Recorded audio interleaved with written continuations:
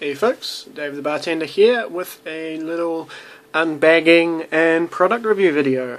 So I'm sure most of you guys who've been on YouTube for a while are familiar with Terranscapes and the terrain that guy produces. I've been wanting to get a hold of some of their stuff for quite a while, but due to the popularity of the shop it can be a little bit tricky. Currently he opens up once a month for 24 hours to take new orders, and then closes the shop again while he fulfills those orders, and then opens up again the next month. So the last couple of months I've missed out. I keep forgetting about the time difference between here in New Zealand and the States, so I keep being a day early and then forgetting to go on the next day and pick the stuff up. But I finally got through this past month and finally got a chance to take some shots of the stuff. So first up are these long sandbag walls. So they're really nice, good quality resin cast. I'm not seeing any bubbles, there's no flash or anything like that. So all I'm going to have to do to get these ready for the tabletop is just to put them on a little bit of a base, add some extra detail there with some weapons lined up or some bits of rubble and stuff like that, and then give them a quick paint and some weathering powders and stuff like that. So I got 3 of these sort of just straight sections, and then I've got 3 more of these sort of more detailed sections with these little firing loopholes and stuff like that. And if I can compare them to a Space Marine, you see it comes to about halfway up his chest, so enough to sort of provide some good cover and look right on the scale without being too bulky.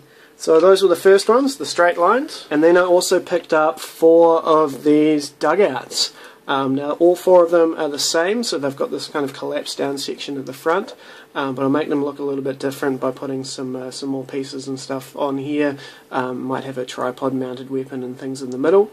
So again, really good quality on the cast. This is something which, if you're doing it by hand, sculpting every one of these sandbags would take absolutely forever.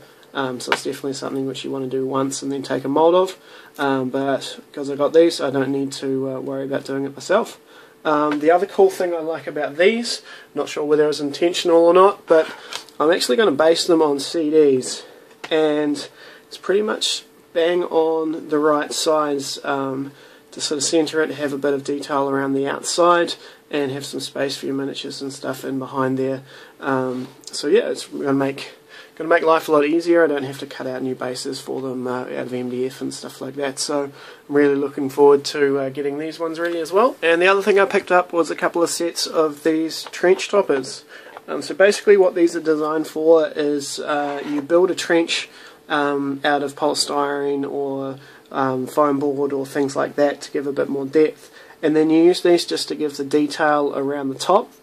So it's got a sloping surface to sort of show where the ground will come up to the sandbags and things which make the top of the trench, and then the back of them is just left clear, which you can then line with bits of balsa wood or corrugated cardboard or however you want the trenches to be lined.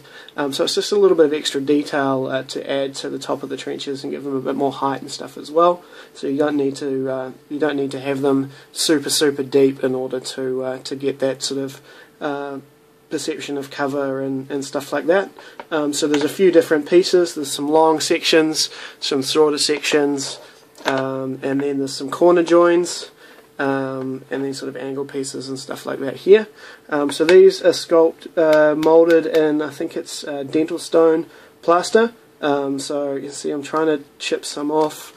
It's not really chipping or anything like that, so it looks like it'll be quite hard wearing, and they'll paint up really nicely as well. I've used these for some old scale model kits in the past, so I know that it's going to come up really nicely once a bit more sort of detail and stuff's added.